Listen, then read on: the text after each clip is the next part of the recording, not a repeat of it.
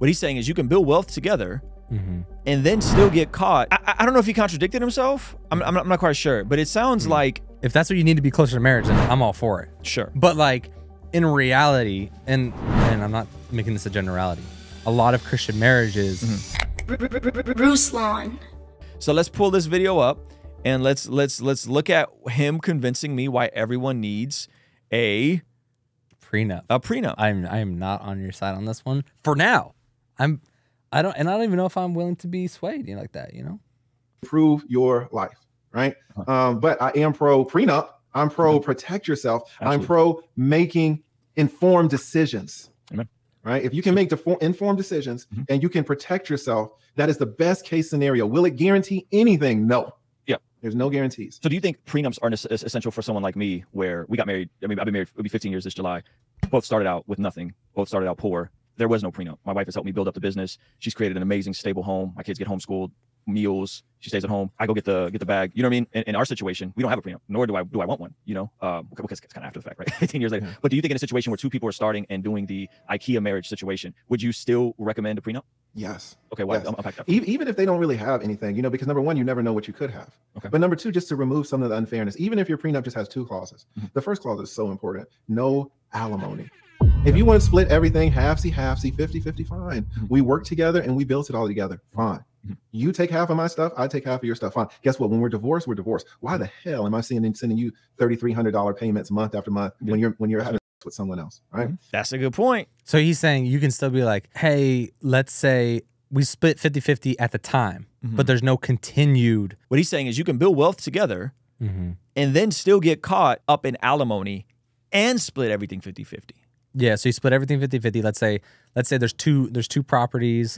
Let's say there's $100K in the bank, and let's say there's a business, I guess, that she's probably not a part of, right?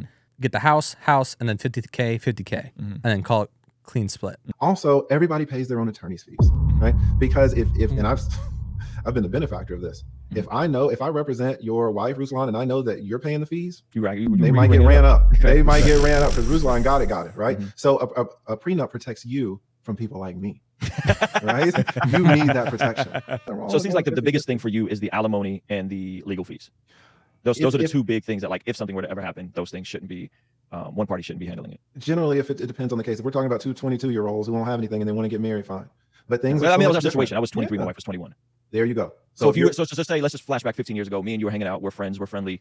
We end up at a restaurant, and I'm like, man, I'm getting married in 6 months, or I'm about to propose. Would this be something that you would have brought up to me 15 years ago? 100%. Wow. Okay. 100%. So he just said. So he said, it doesn't really matter if you're in your like 20, 21, 22. Yeah. But then he said he would have still brought it up to me. He still would have brought it up because he's a professional. But he's saying in general, it doesn't really matter if you're 22. I don't know if he contradicted himself. I'm not quite sure. But it sounds like he doesn't care as much if you're younger. But as you get older, it means it's that's kind of what I gathered. But he said he would have still brought it up to me as a guy in my early 20s. Okay. Because if for some reason, your wife decides to cash you out, 18 years, does she work outside the home? No. This is how I see it. And maybe this is very blue pill of me, but my wife has also put her career on hold. My wife has also passed up a ton of opportunity. My wife has also passed up, you know what I mean? Like, she's been the primary care provider, right? So if I were to have a prenup, hypothetically, when we didn't have anything, we built a whole life together. One of the reasons why I'm successful, and I have no problem saying this, is because I have a stable, loving marriage. I don't have a marriage. I'm in an amazing union that allows me to go out and do the things that I'm able to do, make the kind of money that I'm able to make. So why would I not want her to be taken care of, right? Why would I want, are you following along what I'm saying? Like, if we were to separate, like, she's taken the bigger L financially in her entire trajectory of her life, had she not married and been a mom and been a stay-at-home wife. Why don't you just control that? Why are you letting some 70-year-old man determine how much your wife, the love of your life, why are you letting this man determine how much support you are going to give? You're your own man, right? What do you mean by 70-year-old? Are you talking about the court system? I'm talking about that judge who's going to put that alimony on your ass. Why don't, if you're such the man and you love your wife so much, why don't you put in the prenup how much alimony you're going to pay her? Well, I'm asking these things because I think if someone's independently wealthy, I would be 100% with you. If I'm 30 and someone's worth a couple M's, I would be like, yes, it's a no-brainer. I'm asking these questions because I'm genuinely curious if you would have given me the same advice 15 years ago as a 23-year-old kid. 100%. Put 0 alimony. And if you guys get married in 18 years and she puts her life on hold and all this and all that, well, guess what? She gets 50% and you get 50%. But guess what you can do, Ruslan?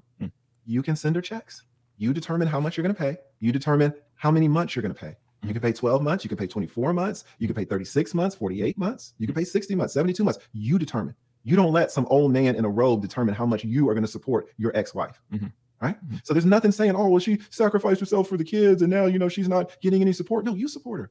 The thing is, you're your own man. You're in control of your destiny. So you decide how much you're going to support her. Of course. You determine what your alimony payments are going to be and just go from there. Of course. I think that's fair. I think that's fair. I'll be honest with you. You just changed my mind about prenups. I think that's very fair. There you go. There you go. That's a good argument, man. No, it's a good argument, but I would never I would never recommend it. No, but I would also never. But I would not be judgmental if someone I'm less judgmental of the red pill being like prenup mandatory. Oh yeah. I legitimately get it. I get it. But whatever gets them closer to marriage, right? If that's what you need to be closer to marriage, then I'm all for it. Sure. But like in reality, and I want to see what in reality, the average income is $70,000. In reality, the average man is not making anywhere near to pay alimony. In reality, the average man probably needs his wife to at least work part-time or have a full-on career. That's the reality. But like married men, and I want to hear it from you too. Would you go back? Like how would you foresee that conversation going? I wouldn't have this is what I'm saying for Christian men. This is what I'm saying. I'm not saying I'm going to now take this and give advice to young men to get prenups. I'm saying I'm at the very least empathetic and understand now why the red pill community is heavy, or some of the red pill community is heavy on prenups, even if you don't have independent wealth. Yeah, 100%. That's all I'm saying. And the stereotype with prenups was always you're taking 100% of everything you have. Yes. You never thought about it from the lens, and I never have either, from the lens of what the lead attorney said, which was, you can set up your own parameters of we split everything 50-50. Right. And so maybe, it's still it's sus when you have to go to your wife and be like, or your fiance and be like, I have a prenup. And she's like, what? And you're like, it's okay. It says everything's 50-50. Yeah. She's like, yeah. I mean, but so is having a life insurance conversation. So is having, right? Like all those are awkward conversations. Having a life insurance conversation? Yeah, like or a will, like establishing a will for like how you want and where you want to go and what do you want to, like those are all weird conversations. But not like because those are on the presupposition that you may die early, which you totally could. In their world, that's void of Jesus. Okay, yeah.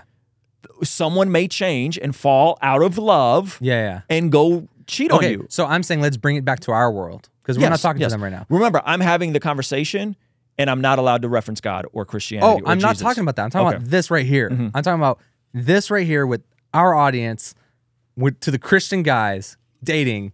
Like, do you think it's probably not a good conversation to bring up? Our homie, yeah, who is not legally married. Yes, and I would be like, I wouldn't have been mad at him if he presented that. That's an outlier. Me and Melissa, I was living here before we were married. No, I wouldn't have presented it to you. No. Okay. No.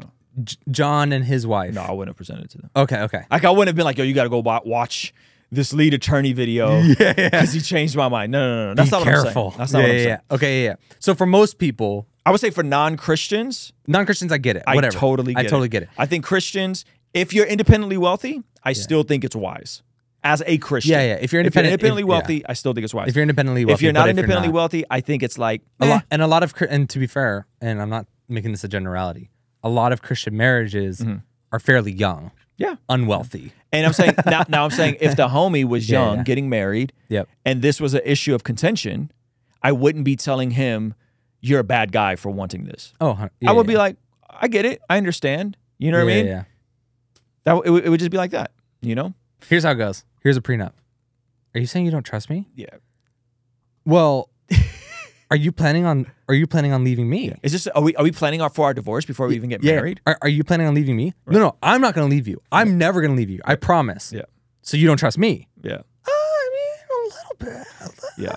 But listen, even at a 50-50 split, it's still better, wiser, smarter, cheaper to work on your marriage, preferably preventatively. Yeah. And even after the fact, if there's a bump in the road, take your butt to marriage counseling because it's way cheaper. It's way cheaper than going through what he's talking about. Hey, this clip is from our daily after party stream. If you enjoyed it, consider signing up for our Patreon community for only $5 a month, where you get access to the replays of our daily after party streams, as well as the uncut extended versions of our podcast, Discord access that's private, and a discount code for our merch store, only $5 a month. And ultimately, it's the best way to help us contextualize the gospel of Jesus using media, podcasting, and of course, YouTube. The link for that is in the description or in the pinned comment. The perks are amazing. You should get on there. It's only $5 a month. I'll see you over there, all right? Peace.